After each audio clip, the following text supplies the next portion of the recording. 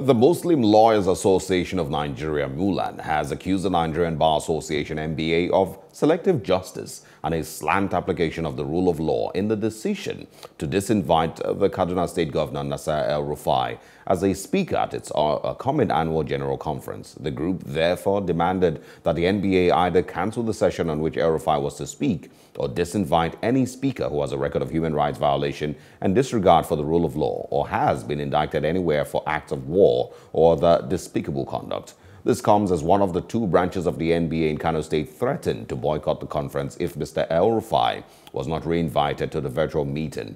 Mulan stated its position through a statement signed by the group's president, Abdul Qadir Abikan, titled, "Justice is an Injustice. Human rights and the rule of law are colorblind," a victim call to the Nigerian Bar Association. And we're now joined by two legal practitioners, Abbas Idiong and Kabir Akingbolu. Thank you so much for joining us. It's a pleasure for having me on the program. I'm going to start with Abbas Idiong. Do you agree with the Mulan's description that the NBA's decision amounts to an injustice? Honestly, I'm still scratching my head at the decision of the NBA. I know the NBA has had ups and downs through the years. I would think that this would represent a new low for the NBA because we're talking about the rule of law, and nobody seems to be talking about freedom of speech. I do think that Nasser El-Rufai does have his critics, and he's quite controversial, but he has an opinion, and he should be allowed to express that opinion, and he should be interrogated on that opinion. So I feel that to some extent, the Mulan organization have a point. He should have been given fair hearing. He should have been brought in and quizzed as to his handling of certain issues that people have problems with. All right. Mr. Akingbolu, I want your thoughts. Some say the issues are being confused by those angered by the withdrawal of the invitation of El-Rufai. Are they really? And, what is your understanding of the issues here? So we're sure exactly, where these decisions are coming from. When you talk about the issues, the problem we normally have is that issues like this, people pigeonhole it to religion. If we go to religion, we'll miss it. But the issue here is let us be objective. NBA is supposed to be a guiding light to the nation in every country of the world. And it's supposed to be a progressive body. However, in situations like this, you cannot correct anything except you have taken steps. The best way to even correct, assuming without conceding that El-Rufai, has some issues. I agree that the Kaduna State government has some issues, the controversial word, and so on and so forth, like my learned friend has said. But when you look at it critically, it does not say that the man does not have the right of freedom of expression. In fact, if you had invited him and you have some misgivings, it is a better opportunity for you to now engage him. Why do you do this? Why do you do that? Then you violate human rights, you disobey court orders, you can now raise it and face him frontally and challenge him. The man may be able to answer, and it can even be a way for the man to change. But now you ban him, you say, "You cannot call me." I don't think there's any justification for that. The action is very embarrassing and very uncalled for. Seriously. And back to Abbas Idiong, your colleague there has just mentioned about not, focusing on religion. So I want to get your views on that. Does the matter have more to do with religion, from the way it looks, than pursuit of a better society? And of course, if you remember, there were allegations by that the same NBA in 2008 also disinvited INEC chairman Morris Iwu over his conduct in the 2007 elections. What are your thoughts with regards to these? I sincerely hope that this has nothing to do with religion and ethnicity. Way back when I was in law school, El-Rufai was invited to address lawyers on his activities as FCT minister. And then it was very controversial because he was demolishing people's houses and shops and throwing people out of jobs. And when he walked in, the room was charged, was extremely tense. But by the time he left, he had changed people's minds and had managed to give his own side of the story. I also am aware that Maurice Iwu was disinvited at some point in time, but these are all sentimental decisions. If a man has committed any crime, those are basically allegations. He should be given an opportunity to speak. I would recommend strongly that El Rufai still give his speech that he would have given at the NBA conference, and he should give it on the same day as the NBA conference will be holding. We need to hear from El Rufai. I am not one of his greatest fans, but I think that there are certain issues that we can hear from him on, and we can also get to find the reasons for which he has done those things. All right. Kabir Akimbolu, your thoughts on this? Some persons, of course, if you've been following the conversation, yes, have also, please hold on. Some persons have also called for the River State Governor, Wike, and former President Olusegun Obasanjo to also be disinvited on the ground that they are also allegedly guilty of what the Kaduna State Governor is accused of. Do you agree with that call? I actually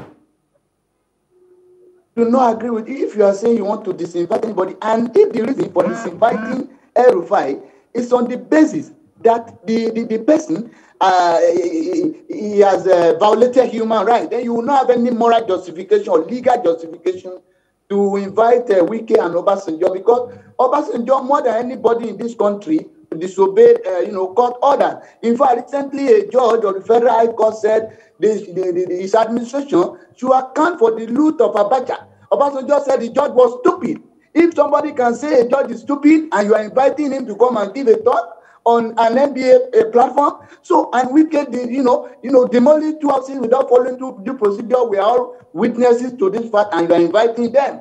Then you are now saying one person, because he has done XYZ, not the same allegation, you are now saying you are disinviting him. I think it's sheer hypocrisy and nothing more. Just like my learned friend has said, when I was in law school in 2002 or thereabout, El Rufai was called. He was invited to come and speak to us about privatization. He was the DJ of privatization then. He came. By the time he came, we criticized him. He said so. By the time he left us well-informed and educated about privatization. Now, if you are listening to this man, I don't think we will be doing all these things. Some of the speakers that they are inviting, like Tony Blair, was indicted by a commission of inquiry in America for acting in tandem with Bush to give you wrong information that there is a weapon of mass destruction in Iraq. He's a war crime suspect. You are inviting him. And these are the things. The rot in the NBA is more than all of this. They are not really tackling it. They are dealing with issues that are not even important. Even the president of the NBA is indicted and is facing a criminal charge. You are not saying resign before you can go on. You cannot continue to lead us while you are there. You are not doing all these things. You are not saying the governor. I don't think we are correct. I don't think it is okay. Abbas Idiong, how strong of an influence do you think the planned boycott of the conference by some branches of the NBA will have on its leadership? Well, this is a unique NBA conference. It's going to be a virtual one. And ordinarily, I don't see how much of an influence the boycott would be. But I just think it's a political statement, and I would like lawyers not to engage in political statements at this point in time. If we do have disagreements, the conference is the best place to ventilate those disagreements. We need to turn up en masse.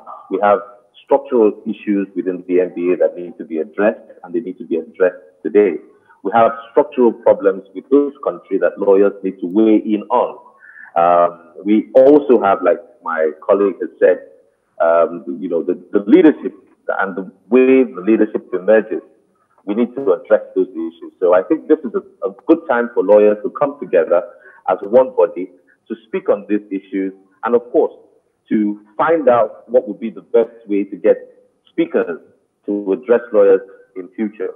Do we look at their moral credentials? Do we look at their political antecedents? What would be the criteria? And who do we leave it to? Do we leave it to a group of 13 people, 15 people, 50 people? We need to look at all of this. So this is a good opportunity for lawyers to come together.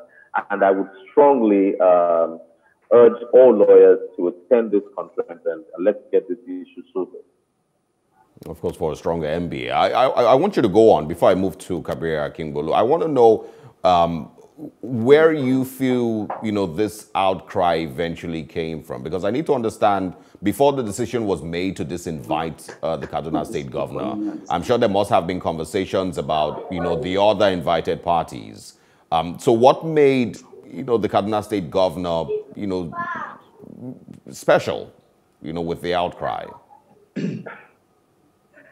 Well, I think it has to do with the Southern Kaduna issue. And El-Rufai had been on channels a few days previously, and he made no apologies over his handling of the Southern Kaduna issue.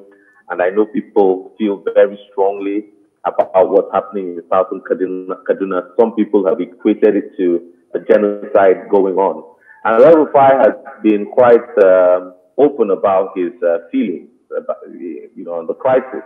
He said that it's the first time that you had a military presence, permanent military presence in Southern Kaduna, and also you've got a mobile police base in Southern Kaduna. So he is doing something about it. But people don't seem to think that he's doing enough. And, this age of cancel culture where, public officials are called out and invitations withdrawn is a global phenomenon. El-Rufai is his man. He has always been one not to shirk the opportunity to express his opinion. And, the online media seized up on this. 3,150 lawyers signed a petition on behalf of 85 to 100,000 other lawyers and petitioned and requested that El-Rufai's invitation be withdrawn. And eventually, that was what happened. But I think that it was a panicky reaction and it shouldn't have happened. We shouldn't base these things on emotions or sentiments. El-Rufai should have been allowed to speak because he is no better than other speakers who have been invited to the conference. All right, Kabir Akingbolu, lastly, just before we go, I want to get your thoughts on, where the outcry mostly, came from and, the reaction by the NBA. Do you feel that it is because of the embarrassment to the person of the Kaduna State Governor, or is there something more that is attached to all of this?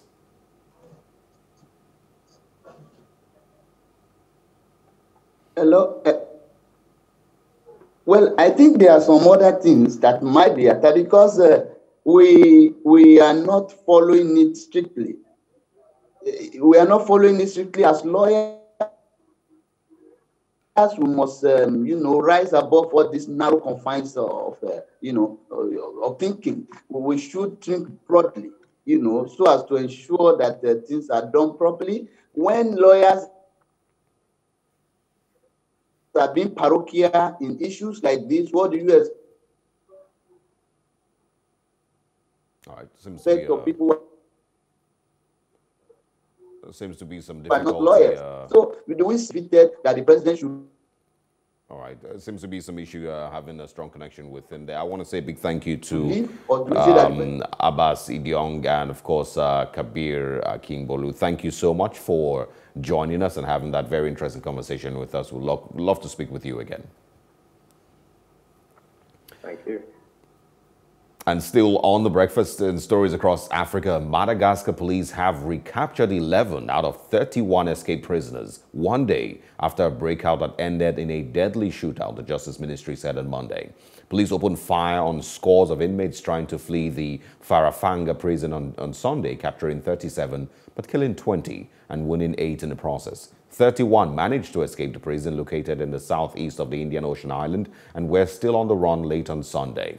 The Justice Ministry said 11 of those escapees has since been caught and that one had been found dead, leaving 19 to account for. Many prison escapes are not, or mass prison escapes rather, are not uncommon in Madagascar. In 2016, around 40 detainees broke out of a high-security prison in Tolari, the southern part of Madagascar. And also on African stories, Sudan's economic woes, which fueled the overthrow of former President Omar al-Bashir last year, are driving a wedge between the military and civilian members of the transitional government that replaced him. criticism over the control of the economy still exercised by a military a year after it agreed to share power with civilians has drawn an angry response from top commanders determined not to take the blame for the crisis. In his speech to troops on Monday, military leader General Abdel Fattah al-Burhan hit out at what he said was a campaign aimed at undermining the integrity of the armed forces. He was alluding to comments made by top civilians in the transitional government, Prime Minister Abdallah Hamdok. Hamdok complained on Friday that his ministers had control over just 18% of the state sector, seriously hampering their efforts to rescue the economy. And now on the foreign scene, West African domestic workers desperate to return home since a chemical explosion tore through Beirut are finding themselves trapped by the stringent terms of Lebanon's kafala system, which grants employers an immense say over their lives. Thousands of domestic workers have been abandoned in the last few months by employers hard hit by an economic crisis compounded by the coronavirus pandemic, forcing many to sleep through or seek shelter in cramped and unsanitary quarters. According to the Middle East Eye, a Sierra Leonean woman who was imprisoned in the bathroom by her employer has been unable to retrieve her passport. A Ghanaian woman said she cannot leave the country unless she returns to an employer who has not paid her in months. Meanwhile, Ghana and Nigeria have announced plans to repatriate their nationals. Still, Nigeria's ambassador to Lebanon told reporters that his embassy has been overwhelmed by sheer numbers wanting to return. Human Rights Watch have urged Lebanon's labor ministry to urgently adopt a new standard unified contract that respects and protects the rights of migrant domestic workers as a first step towards abolishing the abusive kafala system. And joining us from Lebanon is human rights activist Dara Fouel and Omotola Fawumi, a social justice advocate. Thank you so much for joining us. Thank you for having us. Thank you so much. I'm going to start with Omotola Fawumi. I want to get your thoughts, or quickly please tell us about the kafala system and why it is important that it is abolished. Thank you very much. The kafala system is a system that ties the migrant worker to the employer, which means that she's technically he or she does not exist outside of that employer. So it's supposed to be a work contract, but what's happening is that these migrant workers then get enslaved. And so when they get into very difficult working conditions that they think, oh, this was not what I bargained for, they can't leave. They can't take their passports and decide to leave. They need the permission of the employer to release them. So we've had many of them who have escaped from slave masters, but cannot make the decision to leave because their contracts and their passports are tied to that employer. That's the kafala system. I think Dara can shed more light on it. Yeah, and of course, you just mentioned slave masters now. I'm going to go to Dara now. Since the last time we spoke, what has happened with the girls who were stranded and in safe houses?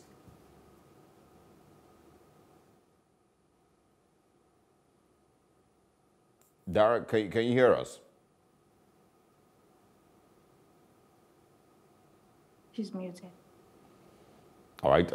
We may want to, come back to her in a bit. Omotola, I think we can go on with you.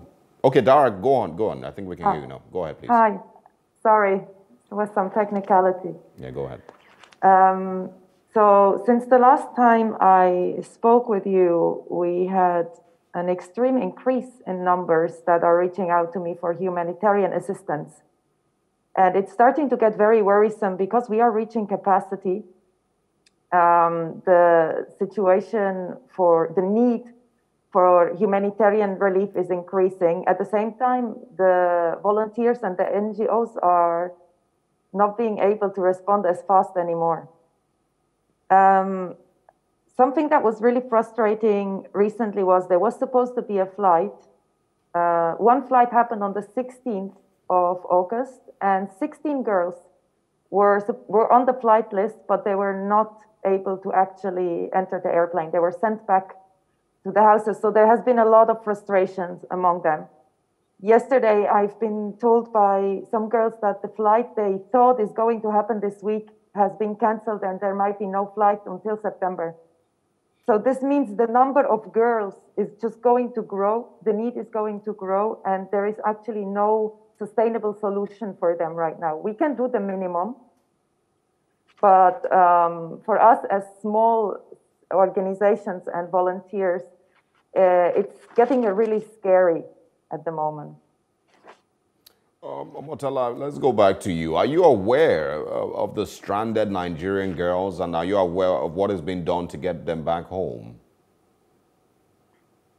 Yes, I'm very aware of several of them, and there should be the ones we have direct contact with as of today are about 200, and 72 of them are in separate houses.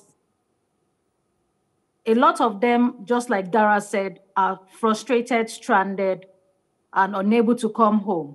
Some of them have made it home through several evacuation flights arranged by the Nigerian government and Lebanese government and several of the partners on ground.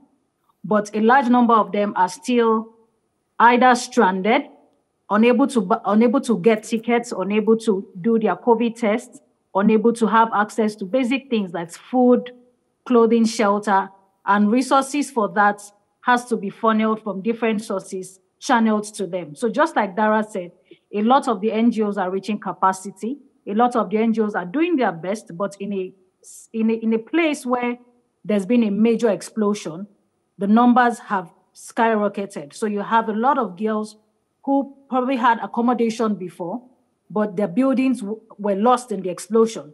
So their safe haven has made them victims of the explosion, and they need a new place to stay. So it's a lot, really. Not a very good picture painted there. Back to Dara Foyle. I want to know about how the crisis is affecting humanitarian efforts to assist these stranded girls. I mean, right now we have several crises happening at the same time. We have an extreme peak in the coronavirus because of the overwhelming numbers of people in hospitals, in safe houses, and even the Lebanese population being sheltered.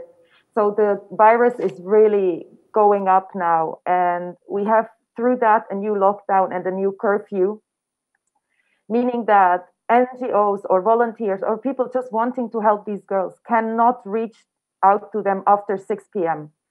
So sometimes it's really frustrating and exhausting receiving messages at 8 p.m., 10 p.m. about medical emergencies, and we cannot go there without taking risk of breaking the law or getting questioned ourselves. At the same time, we have the financial crisis, which has been going on for months, and the current instability of the currency also makes it really hard for us to be able to afford help in a sustainable way unless we get donations from outside Lebanon in US dollars. And then finally, as Omotola said, and as I can just repeat, the numbers are increasing. There is no sustainable solution. So we are really worried that eventually the aid that we can provide has to be selective. Like, okay, we can only help a number of girls with medical urgencies or that live in a really hard situation, but we cannot reach out to all of them. And this is something as a humanitarian worker and activist, a decision that you never want to do. I want to speak with Omotola now. A lot, and from from this conversation, I was earlier going to ask, why, it's mostly, girls, that we're having discussion about, but I want to know, a lot has been said about encouraging girls to refrain from leaving their various countries illegally. What do you think, African governments may be missing? First, I think the people who recruit have a very highly organized informal system. And so they don't have a physical office you can go to. It's a friend of a friend who tells a friend about this opportunity. That's one. Two, like every human being, everyone has a right to migrate for better economic opportunity. The problem with these girls is that they are lied to and they're not told the full picture of what they're getting into. Like I like to describe it, I describe it as a slave contract. How do you travel from Nigeria and travel to Lebanon to work for 16 to 18 hours, earning $150 or $200 a month. That's ridiculous. And that's with the threat of sexual harassment, emotional abuse. A lot of them are traumatized. So there needs to be a concerted effort by all governments. They need to check the borders. They need to tighten immigration processes. How are the people living? Who is checking them? I could speak specifically for the data that we collected at our organization. Yeah. And we have a particular question there where we ask, how did you leave the airport? And all the girls, I mean all, when I speak of all, I'm speaking of over 700 girls who said, I paid 50,000 naira they call it boarding fee. I paid 50,000 naira, I paid 60,000 naira. Some will tell you I paid 120,000 naira. This is raw data with numbers and passport numbers attached to it. So there is something, for me, I think there's something wrong with the immigration that needs to be looked into, because obviously there is a relationship between the traffickers and the immigration authority. Next will be the campaign that NAPTIP does. They need to go down to the grassroots and they need to engage more partners beyond either what is done in the media or what is done at the exit point, which is the airport. If people if the only sign they see about the danger of trafficking is at the airport, then these girls are already on their way out. All right, hold on. All right, quickly, I just want to quickly go back to Dara Foyle. I want to know about the reaction of the people of Lebanon to the stories of these girls that are stranded over there. There is a lot of solidarity, especially among the younger generation, a lot of activists. And there are protests taking place in front of various embassies, especially Kenya, Gambia. And we have Lebanese activists joining the protest and also trying to provide humanitarian aid to the women who camp outside of the embassies. At the same time, and Omotola already mentioned that a lot of girls are still being kicked out following after the explosion because their employers don't want to provide for them anymore.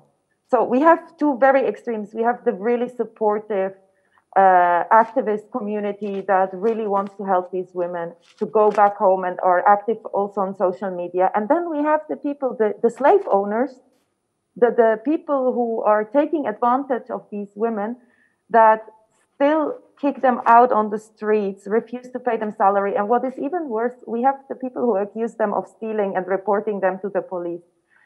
So it's really two extremes that we have. But I think now, at the moment, the media coverage is really good and people are starting to reflect on what the kafala system is.